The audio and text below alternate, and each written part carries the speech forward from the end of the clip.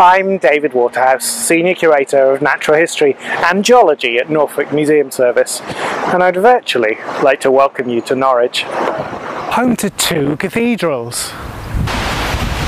Nice! Norwich Market. It's been here for nearly 900 years. I mean, it's closed now, it's nearly 7 o'clock at night, but you get the idea. And of course, Norwich Castle Museum and Art Gallery. Although shrouded in mystery, we do know that it was built by someone called Norman at around 11 o'clock in the morning. It'll be nice when it's finished. But what about the really important stuff? Natural history. Well, we've got loads of that here too, and they trusted me to look after it all on my own.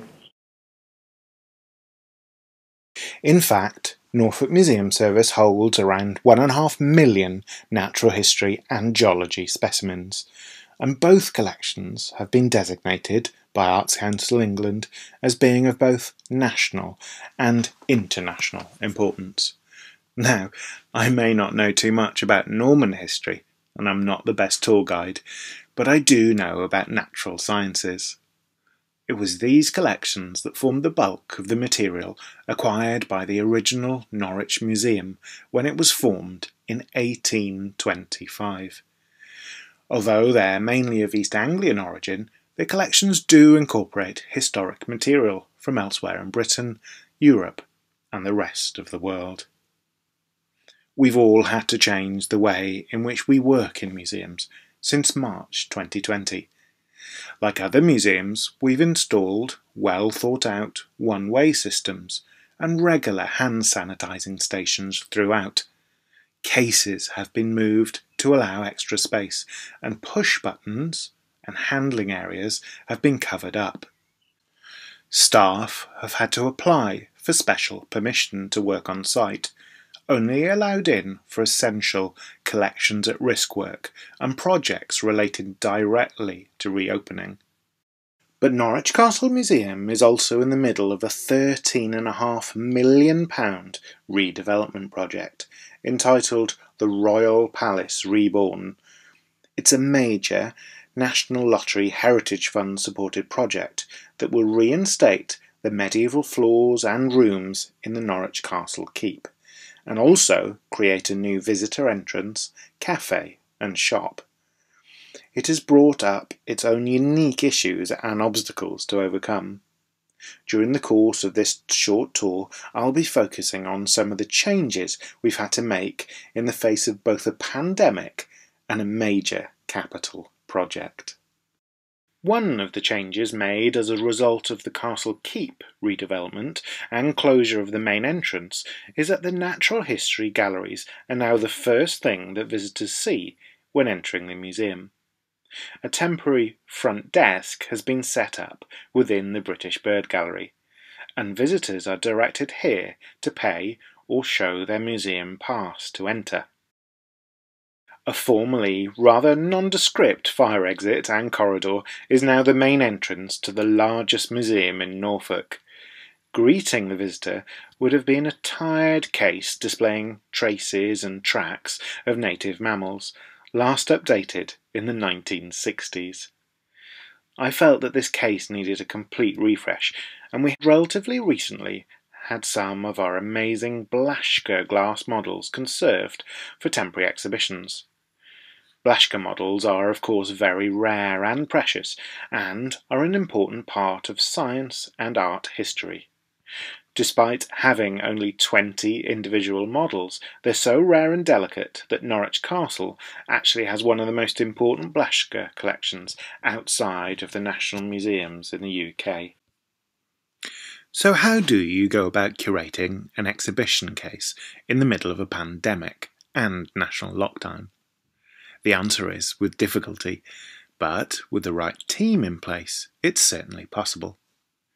In normal circumstances, we'd all get together around a table with the models and come up with a plan to display them based on my curator's display brief.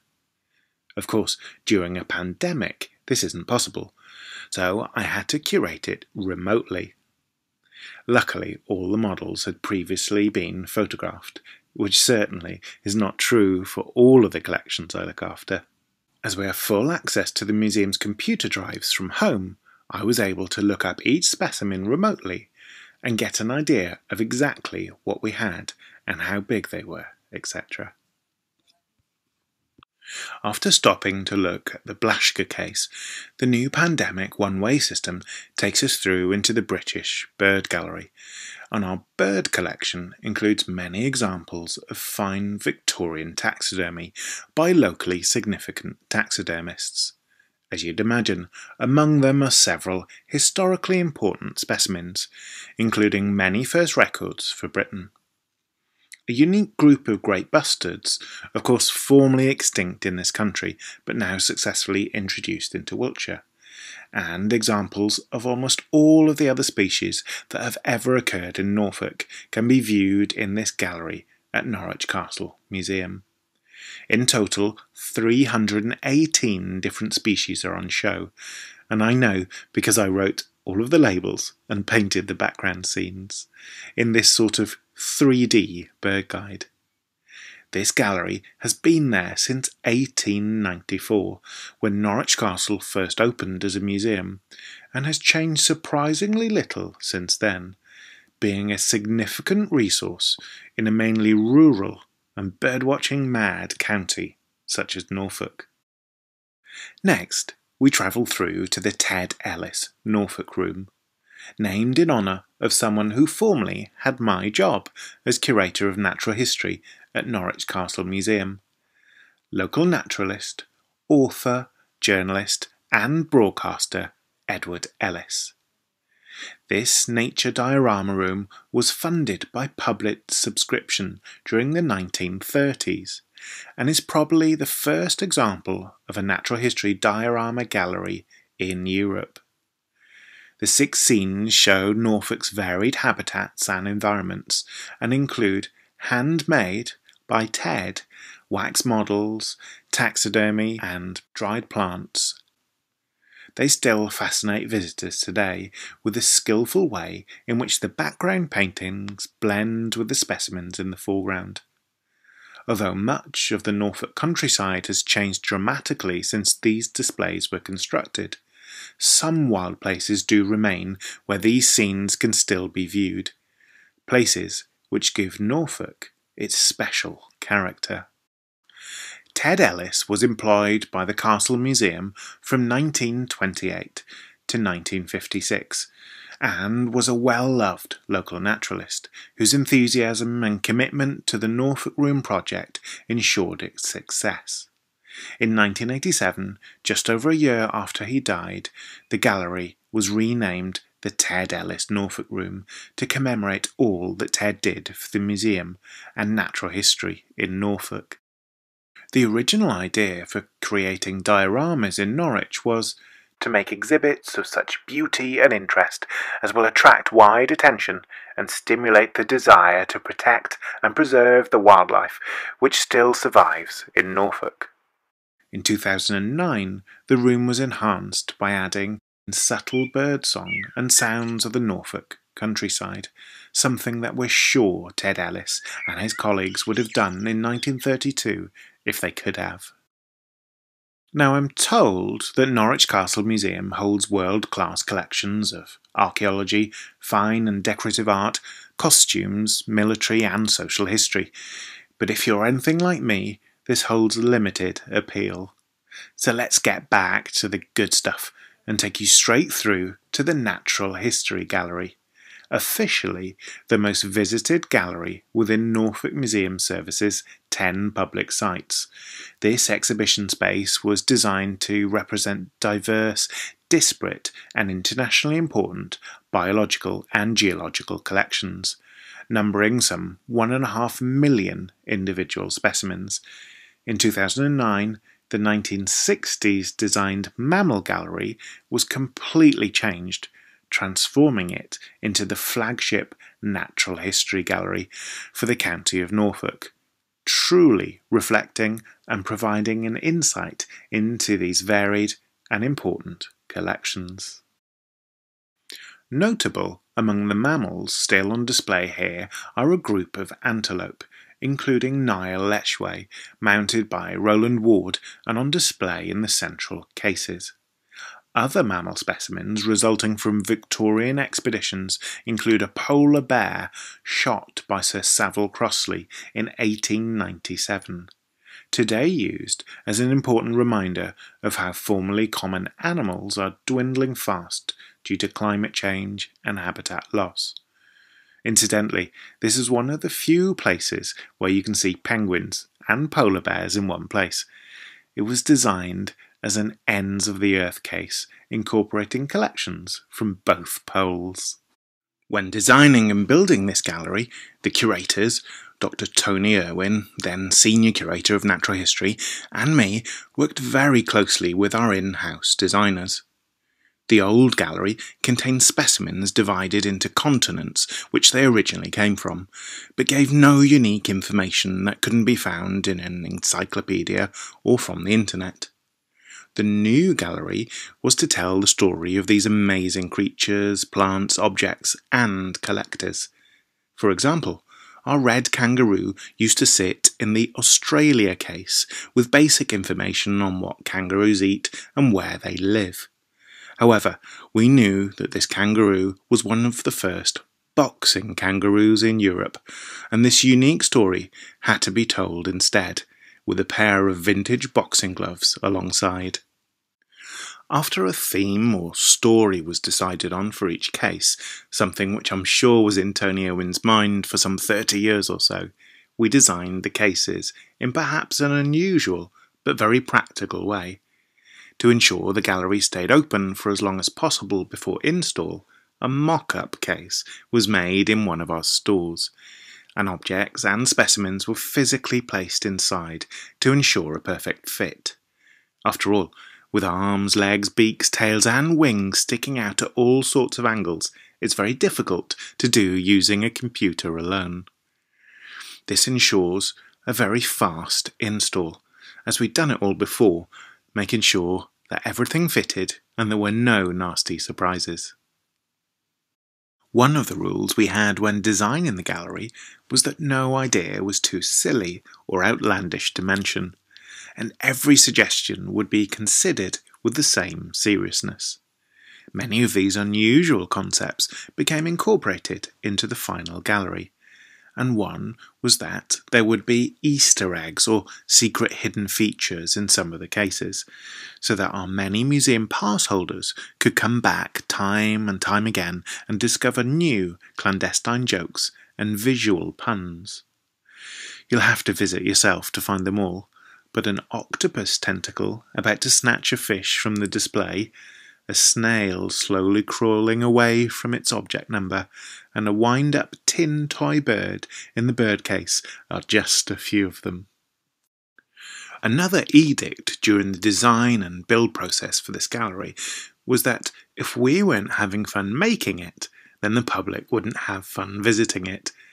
This led to a relaxed but creative environment, and the feedback from the 10 years or so the gallery's been open now is that thankfully people are still loving it. From the start, we wanted to layer the information within the gallery, as different people have very different ways of taking in information. At the very basic level, we wanted something aesthetically pleasing, fun and awe-inspiring. The next level for the casual visitor would be a simple "Did you know?" fact in each case. After that, a main case label would impart a little more information. The object and specimen labels would give more technical info, including accession numbers and scientific names. Finally, a computer, tours and talks, and handling material would give more in-depth information, including sensory info, to visitors who wanted to find out even more. But what was an asset in normal times turned out to be a hindrance during the times when we were allowed to be open during the pandemic. Anything touchable had to be covered up to stop the spread of COVID-19. Luckily, a local school's art project was in need of a gallery space to showcase the students' work around hand-built nests. Excuse the pun, but this really did kill two birds with one stone. As the graphics were supplied to us, all we needed to do was to print them and fit them over the handling areas. Happy children and happy health and safety officers. But even before the pandemic, museums and society's priorities were changing, and a decade-old gallery still has to try and move with the times. This gallery was purposefully designed to last with minimal change for another 40 years or so. But our interactions with the public have altered as important issues have been brought to the fore. Taboo tours were designed to give a history of the slightly more uncomfortable side of our interactions with the natural world, both in the past as well as today. For example, the plight of sharks being fished for their fins is highlighted by looking at a hammerhead shark that was caught off Great Yarmouth in the 1820s. And I developed a queer nature tour with our learning department, picking up on LGBTQ+ issues and stories from the natural world, rather than tracing the individual histories of collectors or curators of the past, when in reality very little is known about their personal lives in this way. Very much inspired by the work done by Mark Carnell, curator at Oxford University Museum of Natural History, and Jack Ashby, assistant director at the Museum of Zoology, University of Cambridge. These tours help visitors to understand gender-bending roles in spotted hyena society, both through taxidermy and fossilised remains discovered in Norfolk. And of course, an LGBTQ+ tour in a natural history gallery just wouldn't be complete without mentioning penguins. Another important display in Norwich Castle's Natural History Gallery is the Love of Butterflies case, containing the Fontaine Nemi butterfly collection. This collection resulted from a lifetime of accumulation by Norwich-born Margaret Fontaine and her companion Khalil Nemi. She travelled all over the world from 1892 to 1940, breeding and collecting butterflies. The collection contains around 22,000 butterflies, most of which were bred from eggs or caterpillars and are therefore in exceptionally fine condition. She would often rear a whole brood into adulthood, keeping just one or two, then releasing hundreds back into the wild each time. In addition to the butterfly collection, Fontaine bequeathed a sealed box, which, rather mysteriously, was to remain unopened until 1978. When it was opened, it was found to contain 12 journals detailing her life from 1878, when she was 15, until her death in the Caribbean in 1940. Extracts from the journals have been published, generating considerable interest in the collection and the journals. Visitors from all over the world have come to study them, and the journals have been the subjects of several academic theses, as well as a stage play. The most recent inquiries about Margaret and her travels have been for a possible ballet, and even for a New York drag act. The combination of a scientifically important collection and Margaret Fontaine's sociologically significant literature is not unique, but there are few naturalists, let alone groundbreaking female Victorian naturalists, who have collected in and written about 60 countries on 6 continents over 50 years. A truly remarkable woman. If you'd like to go on your own tour of Norwich Castle's natural history galleries, then you can use Google Maps and search for Norwich Castle. Drop the little yellow chap into the castle and look around at your own leisure. When the pandemic is finally over and we can all get back to some sort of normality, do drop by and see us. You never know, Norwich might even just surprise you. So there you have it, just a little whistle-stop tour of the Natural History Galleries at Norwich Castle Museum and Art Galleries. Right, what was this? I didn't know what's going on.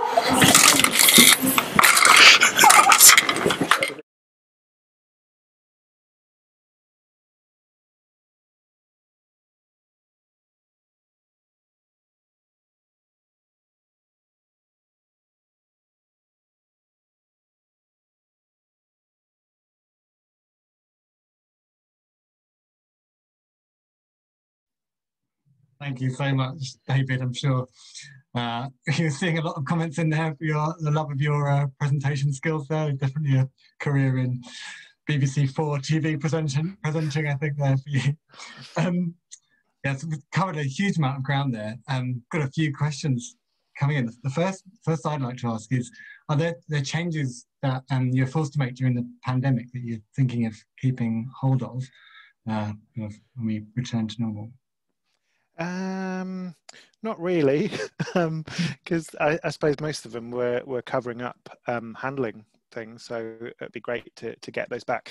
One of the kind of ideologies we had when we redid the Natural History Gallery in 2009 was, we didn't want too many buttons and things that could break, and we all know that something breaks and then it just stays like that for ages. So we wanted real specimens to handle. So as I said in the video, it was a positive before, and now it's a negative, unfortunately. The building work's going to carry on in the Castle Keep, the Norman Keep. So the Natural History Gallery will be the entrance until, well, I don't know when, a couple more years, possibly. So I think from that point of view, it's putting natural history centre stage. So I guess that'll carry on after COVID, if it ever ends. On the topic of things you can't touch, the question in from NatSCA, they saw some Blaschka glass models at Cardiff Museum in 2018. Do you know how these how were Blaschka models generally acquired and distributed among the museums that have them now? Yeah, we worked with the guys at Cardiff, Amgueddfa Cymru, on an exhibition. Was it called Curiosity a few years ago? And we borrowed some of their specimens, and we had some of ours on display. But basically, they were bought. I mean, these things were sold to museums and universities for teaching, because these kind of soft-bodied marine creatures just couldn't be stored easily, so they were studied and created, and we're not quite sure how they made a lot of them, but yeah, they were bought. I need to do a bit more research into when we got ours at Norwich Castle, and when they were bought, whether somebody else bought them and then donated them. So that's something I'd really like to look more into. Wonderful. So Patty has asked, are the Ellis dioramas painted from specific locations, or do they just represent general Norfolk scenes? Yeah.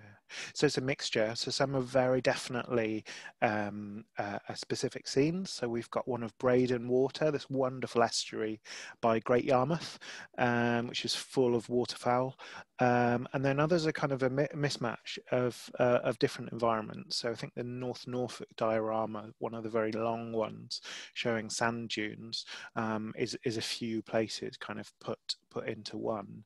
And then we've got the Norfolk Loke, and that's a kind of Norfolk word which kind of means a lane which has got vegetation either side growing up alongside it, and there's loads of those dotted around Norfolk. So that's a very, very general one. And then we've got the Yare Valley as well. The River Yare is a chalk river that flows through Norfolk and through Norwich, and that's quite a specific one, and also a specific time of year. So we've got snow down there. That's a winter scene as well. So yeah, but a bit of a mixture, really. You said that. Did you say that you painted the backdrops to the British Bird Gallery yourself? Yeah. How did you go about that? Is that similar? Well, we put that out to tender, so they were just plain black backgrounds. We put it out to tender, and all these graphic design companies and things, they wanted so much information from me, and some were just saying, can you can you draw us some black and white versions? It's like, what, we're going to pay you all this money for you to colour in my black and white drawings? So I just said, oh, well, I'll just do it. So yeah, I just got my watercolours out, and then we scanned them in and had them blown up. So all of the backgrounds are the right habitats for that group of birds in front of them. That's just the easiest way of doing it, really. Wonderful. Another string to your bow, obviously, presenting and painting. Wonderful. Yeah. Question from Paolo. How much did the redisplay cost? And I was trying to remember this. Does £70,000 sound wildly too much? No, that's Yeah, it was. that's No, I think impressive. it was 80. I think it was 80. I think it was £80,000 because all the cases were already there. We got some grants from things like Wolfson Foundation and the Friends of Norwich Museum. And yeah, it was all kind of done on a shoestring, really. I'd famously did an exhibition. It was just two cases once for £4.99. So that was just me with some. I had to buy some acrylic paint because we'd run out. But yeah, it was all. I mean, I think temporary art exhibitions cost more than that sometimes, don't they? So yeah, Tony Irwin and I are quite keep our purse strings quite tight. On the topic of budget, Joe Hatton's asked if you had budget capacity to carry out visitor evaluation on the gallery over the last 10 or so years.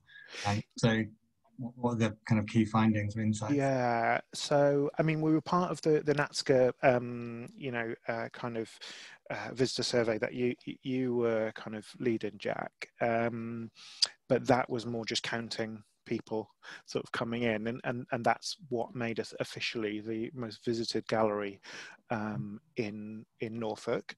So we're a mixed museum with all that Norman stuff and all the boring other things. Obviously, we're just interested in natural history, but the Natural History Gallery is the most visited.